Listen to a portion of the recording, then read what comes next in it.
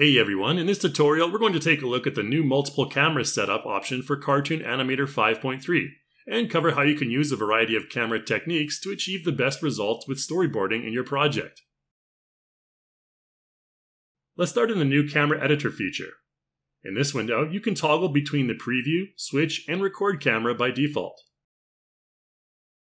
The preview camera is used for just that, previewing without recording any movements. When you activate the record camera, you'll see the recording icon in the top right of your viewport.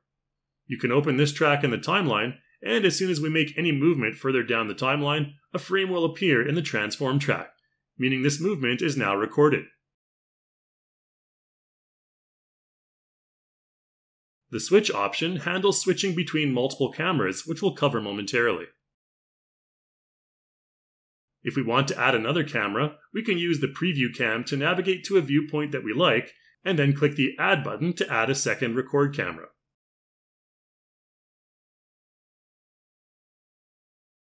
You can open this up in the timeline as well and rename it.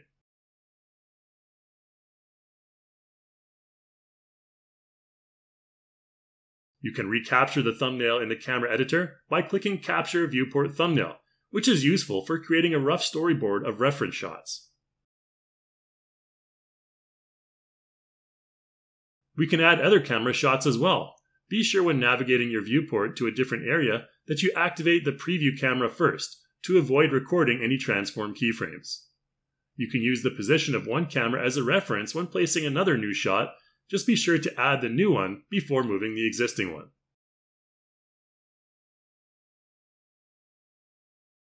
You can add as many cameras as you like until you have a decent looking storyboard of different shots. Under Settings, you can enter a hotkey for quicker switching between each shot. Let's enter in a couple here, and then go to the timeline and open up the switcher track under Project, which is where you can key in the switching of the active camera.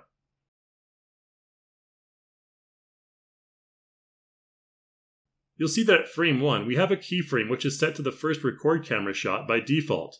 In our case, Scene 1. I can scrub further down the timeline to find a suitable frame where I want to switch to my next shot and choose the goose shot. To confirm I want the active camera to switch to that shot at frame 100, I'm going to click Set Camera Switch Key. We can then hit 0 to enable the switch camera, which will allow us to preview our shots in sequence. Repeat the process as you proceed down the timeline. Just remember to switch to the camera shot that you want active at that point, and add the switch key.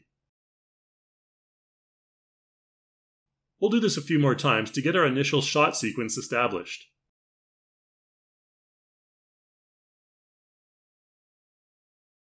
You can also go back and change any of the shots used at their respective keyframes by right-clicking the keyframe and choosing another shot from the list.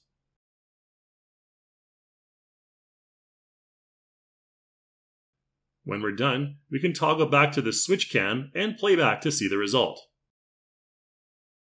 So right now, they're all still shots aside from the first one, so let's explore some basic camera properties and movement techniques. I'll start with a 2D pan to follow the shot with our birds. At the bird shot switch keyframe, I'll open up the camera track for that specific shot and move the camera with the bird shot active, which will give us a keyframe in the transform track to start our movement. At the last frame of that active shot, I'll then pan the camera to the right, which will emphasize the parallax effect between the birds and the background clouds, which basically exaggerates the simulated effect of 3D depth in a 2D environment by causing foreground objects to move by faster. You'll see this in 2D platform games like the original Mario Bros.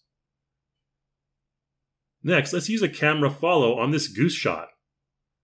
You'll see a follow object function in the settings that allows us to link our camera's movement to a scene object. Simply click the link button, then the object you want it to follow.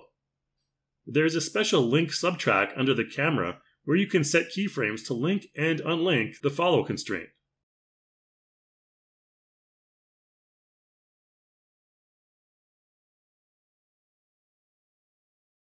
There's also the option to set a basic lens focal length for your camera, which can be keyframed in the lens subtrack. Let's add another camera here to experiment.